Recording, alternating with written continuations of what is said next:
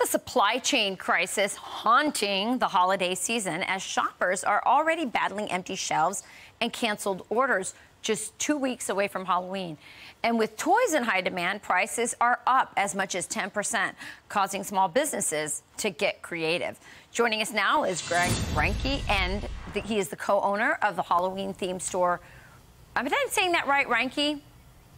Reinke's it. Reinke Brothers in Denver, Colorado, and Theresa, Duncan, the owner of, I got to say, this is my favorite toy store name, Villekulla Toys. If you read Pippi Longstocking, you know that. In Fernandina Beach, Florida. Welcome to both of you. I'm going to start with you, Greg. What are you doing? I mean, Halloween is right at our doorstep. A lot of people like to order their Halloween costumes last minute. How are you weathering these problems?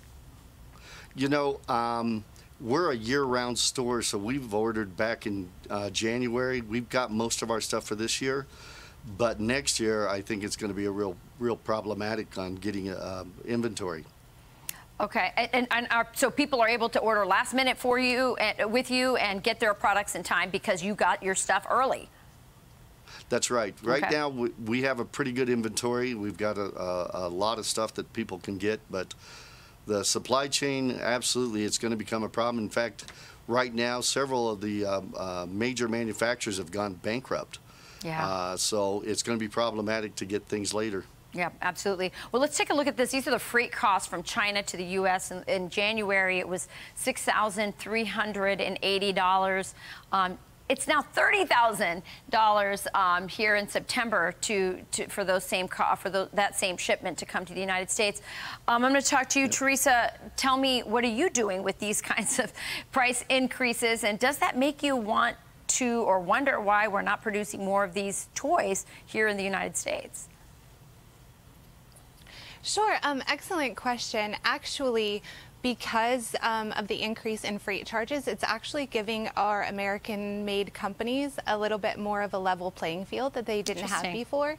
So we're finding, we're shifting our buying strategy to buy more things that are made in America and finding that we can move those a little better than we were able to previously. Are you actually labeling those things made in America? Because I know as a parent, I would love to buy American-made toys. Sure. Most of the products do have labels. I think the sentiment is that most people do want to buy American-made, but previously there was just such a difference in pricing between an American-made toy and a Chinese-made toy that was really hard for us. But now, because the cost of Chinese-made toys is going up so much, we're able to really communicate that value of the American-made toys better. Yeah, I mean, it's a silver lining because we're getting those American toys, but the higher prices are not good. Greg, I'm going to end with you. Tell me really quick, what would be your best advice? As you say you're going to be facing these supply chain problems next year, what would you say to Pete Buttigieg, our transportation secretary, and Joe Biden? What should they be doing right now? What do you want as a small business owner? What they need to do is start just making things happen, get things back on course. One of the things that I say is that as an American, and especially an American business, we become very creative. We need them to just get out of our way and let us do our job. And we've been doing it for 53 years, at least we have. And we've been very successful doing it. And all of a sudden we're getting into all kinds of government issues, and we just don't need them in our way. Yeah, asking big government to get creative. Wow, that's a tall order. All right, the creative people are starting businesses. They're not going into government.